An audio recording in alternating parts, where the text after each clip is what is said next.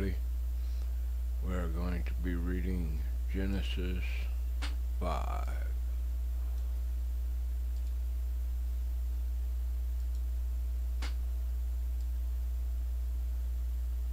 This is the written account of Adam's family line.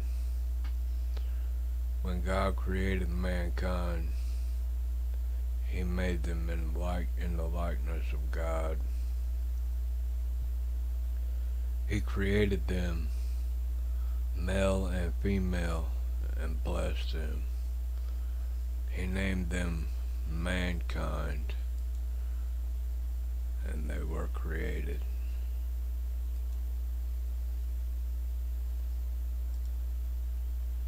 When Adam had lived 130 years, he had a son in his own likeness, in his own image, and he named him Seth. After Seth was born, Adam lived 800 years and had other sons and daughters. Altogether, Adam lived a total of 930 years, and then he died. When Seth had lived 105 years, he became the father of Enosh. After he became the father of Enosh, Seth lived 107 years and had other sons and daughters. Altogether, Seth lived a total of 912 years, and then he died. Looking for something like this?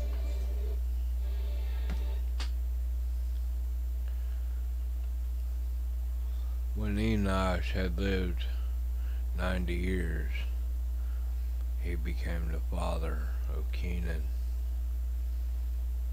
After he became the father of Kenan, Enosh lived 815 years and had other sons and daughters.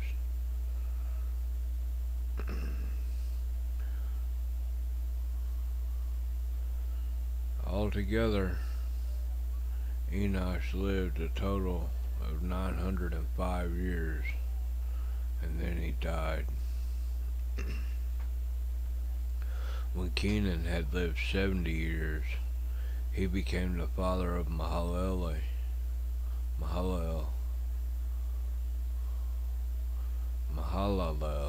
that's the name of it. After he became the father of Mahalalel, Kenan lived 840 years and had other sons and daughters. Altogether, Kenan lived 910 years, and then he died. When Mahalalel had lived 65 years, he became the father of Jared. After he became the father of Jared, he lived 830 years and had other sons and daughters.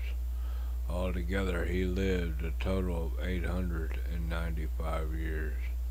When Jared had lived 162 years, he became the father of Enoch. And after he became the father of Enoch, Jared lived 800 years and had other sons and daughters. Altogether, Jared lived a total of 962 years, and then he died.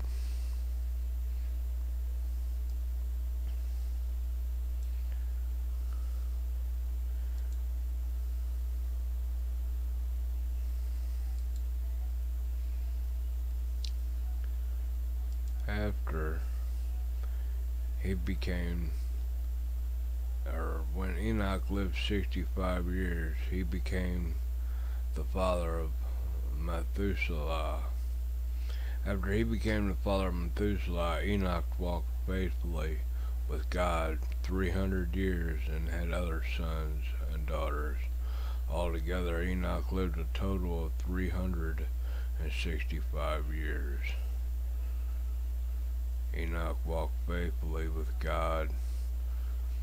Then he was no more because God took him away. When Methuselah had lived 187 years, he became the father of Lamech. After he became the father of Lamech, Methuselah lived 782 years and had other sons and daughters. Altogether, Methuselah lived a total of 969 years, and then he died. When Lamech had lived 182 years, he had a son. He had named him Noah, and said, "He will comfort us in the labor and pain, toil of our hands caused by the ground the Lord has cursed." After Noah was born, Lamech lived 595 years and had other sons and daughters. Altogether, Lamech lived a total of 777 years, and then he died. After Noah was 500 years old, he became the father of Shem, Ham, and Japheth.